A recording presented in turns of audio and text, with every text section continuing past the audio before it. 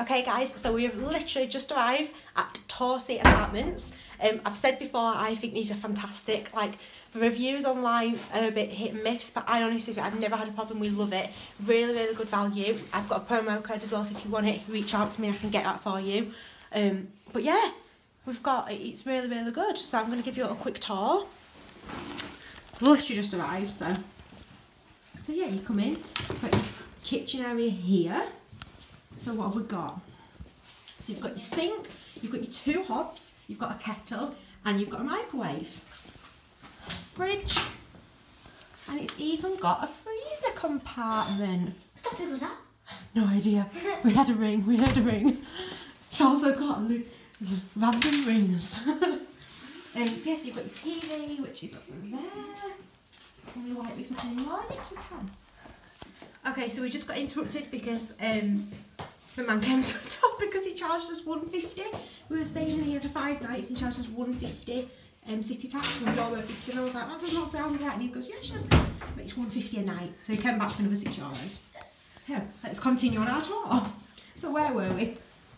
We have the fridge with a freezer, which is really good. You've got your hobs, all your cutlery, little colander, etc, etc. Storage space.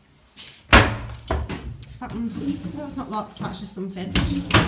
I'm just going to put that bed that lights on. So, now we did order a double bed and it looks like it's 2 twins pushed together. Do you have a piece of paper? Not a massive thing, not a massive problem for us.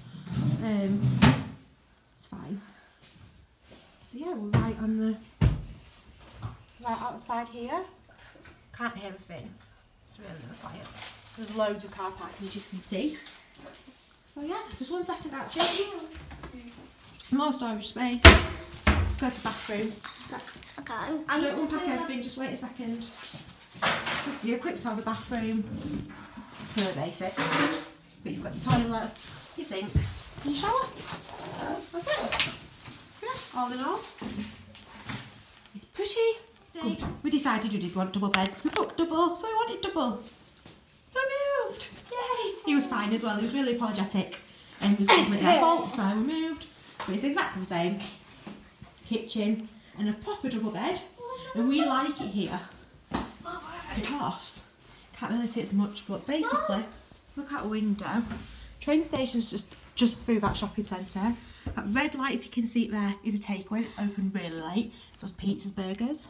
And his shop, Spar Shop, is at the other side of a takeaway. So yeah. Just thought we'd give you an update.